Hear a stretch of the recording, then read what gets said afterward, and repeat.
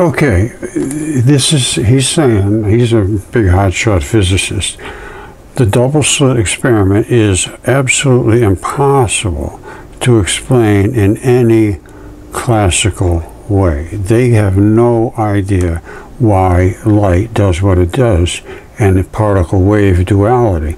And I think I can show you exactly why.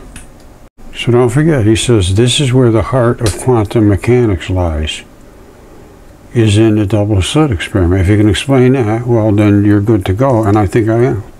All right, so the guy we're talking about is Richard Feynman. He makes all the little drawings that show how particles interact with each other, molecules and all that, and they can't understand how it can be a particle and a wave and how the double slit experiment works. Well, they don't realize that light is spinning. It's not flapping like a flap like that. It's spinning in a circle. If you looked at it sideways, it looks like a wave because it's going faster or slower. The red goes slow, so it's, you know, the green goes fast and the blue goes very fast. And when they hit the double slit, they screw right through there. I can show this right now. This is the double slit. These are the interference patterns, but they're because of the thing spinning like this. Most of it goes through the center, but some of it sprays out the side, and they keep these exact distances. You see how unbelievably exact they are? You see how perfect they are? And on this here, it's like it's screwing its way through. It's just exactly like a screw. And most of the energy is going towards the center, and as it goes out, it says, you stay away, you stay away, you stay away, and they make these patterns. Absolutely elegant, amazingly elegant pattern. You see that? That's how come the double slit works. Now, what is coming through here, and what is making these patterns? Well, it's primarily the white particle. All right, before I get started, this goes back to 2013. It's the same time we were finding these same particles, the black and the red, and the green too. But these were photons when you had two back to back. Just one of those is a muon, and that is dark matter. Just the single glowy part is the white part, which is the electron neutrino. And they saw these, and we did too, in our light experiments. And again, back around that same time. And so that's Fermilab's release, and here's what we saw. Let me turn this off. This is the light coming through, and you wouldn't even see that except it started to accelerate because it's headed for this Venturi. So right here, you're just barely seeing the wave coming faster. Here, you're seeing it rocket ship out. It's pulling itself right out of its own magnetic wave, you see it? That's identical to breaking the speed of sound, only it broke the speed of light, and exactly at that point, it turns into a photon. Here, it's not a photon yet. I'll show you what it is here. It's in the process of becoming a photon. But photons have to hit something really pretty solid to bounce off to give energy, to give light back. And it's bouncing off so hard here because of the interaction at the Venturi that everything around it feels like it just got exploded. And it did. And the wave back here is just stunningly large. Now, the black particle, which is part of this whole situation, you see the black and the white? And I showed you CERN and Fermilab found the same particles. The black and the red, black and white, black and green, black and blue, doesn't matter.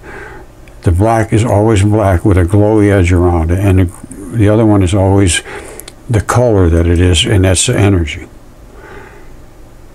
So, well, just to show you quick, here's red.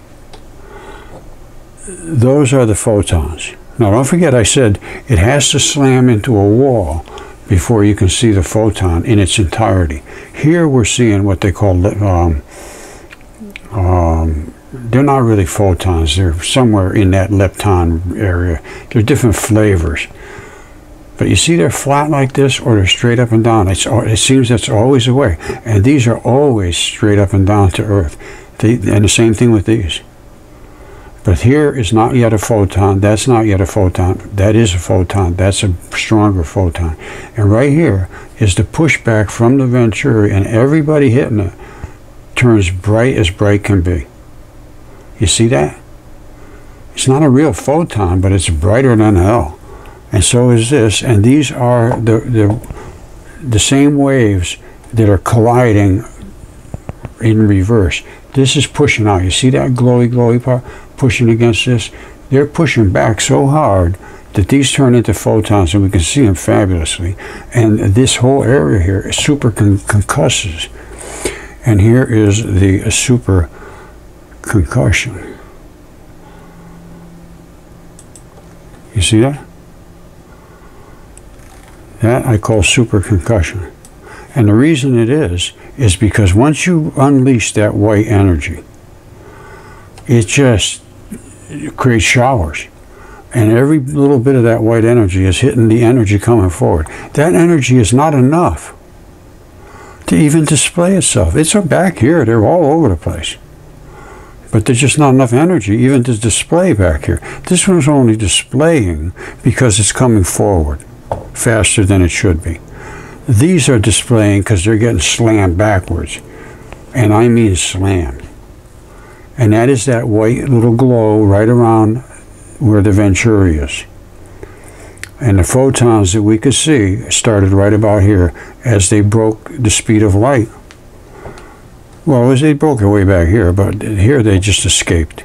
And then you could see the particle nature. And we've already seen the wave nature. They're all waves. The wave is no big deal.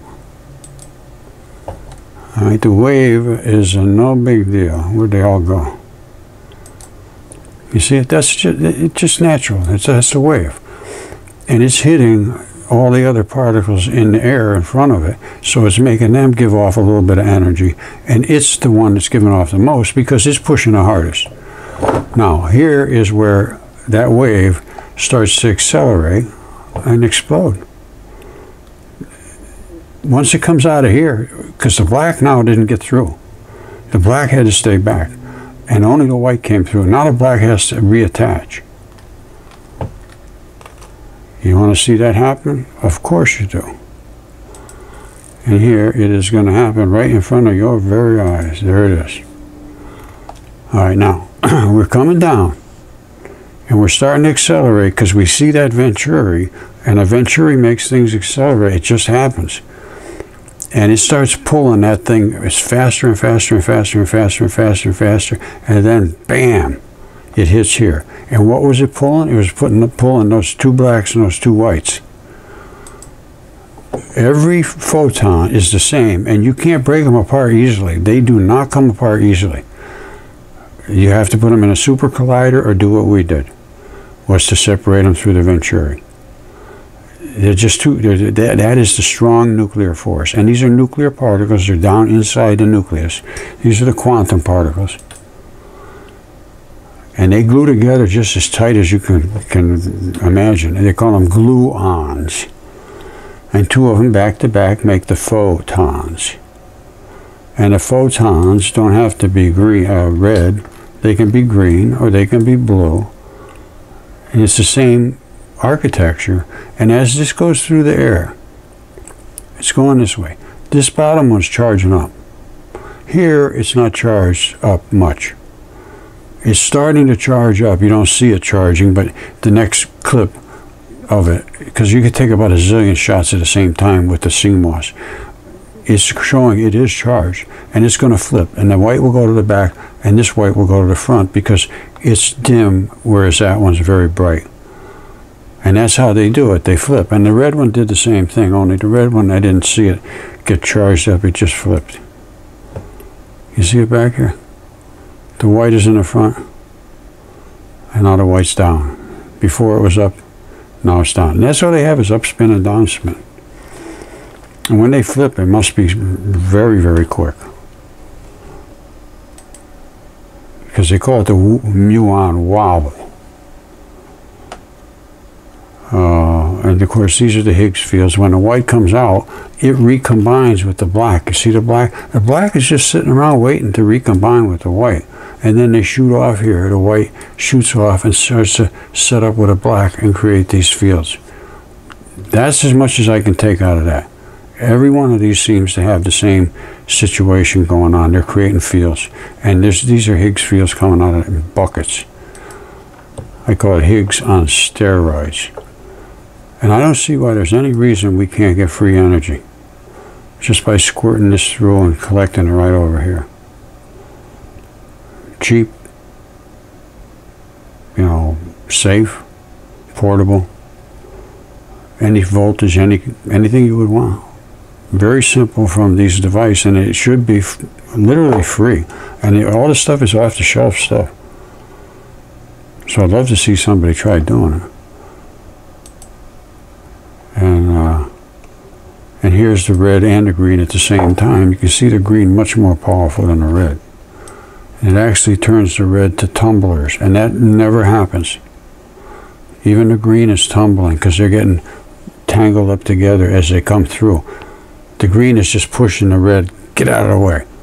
And then the green hits where it normally would have hit. And there's the green showing up here.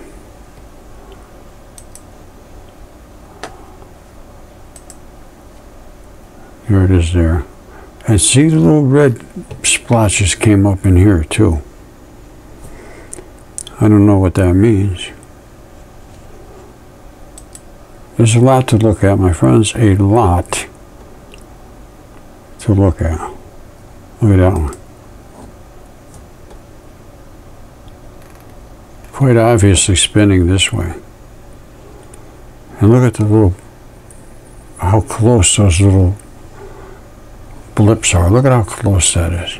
It's spinning this way, see it?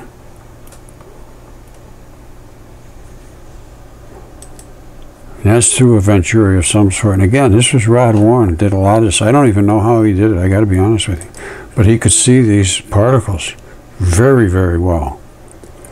And I'm talking going back to 2012. This is not like yesterday. This goes way back. And he was phenomenal, just phenomenal what he could do. These are Higgs fields. These are being crushed. So instead of red, it's turning to blue, but then it's popping back to the other color.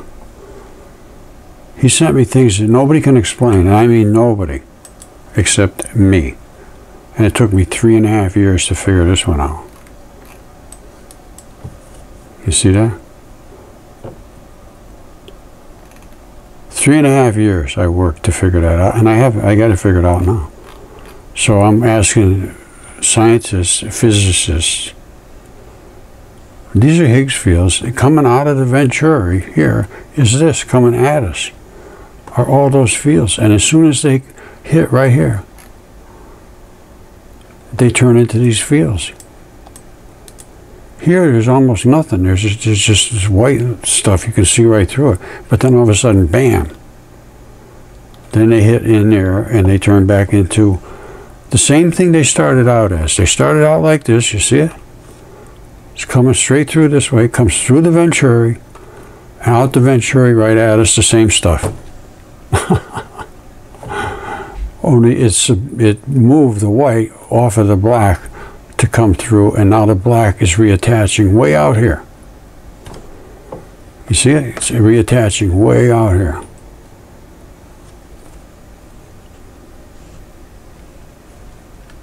All right, not only should you be able to get scads of energy here, because that's just pure white raw energy. You see how energetic it is? You should be able to harvest this too. That's just wasted. It's going off into Never Never Land. We need to create a serious funnel so that when it comes in here, it can't get back out. In some kind of a bucket in here that a funnel comes in, and when all that white stuff is in here, it's in here. And you can only get through the orifice right in the beginning, and once it's inside, it can't get back out. And that would be a photodiode in effect. It would be, because once it comes through here, it just can't come back out because that venturi is so small that the black can't come out. And you might even be able to phase it in. Start it out with some of the black in and some of the white. There's a lot to do here, but none of this can be patented because this has been open to everybody for 10 years. So none of it can be patented. You can just figure out something that works really good, and you could harvest energy and put a collector right here, basically.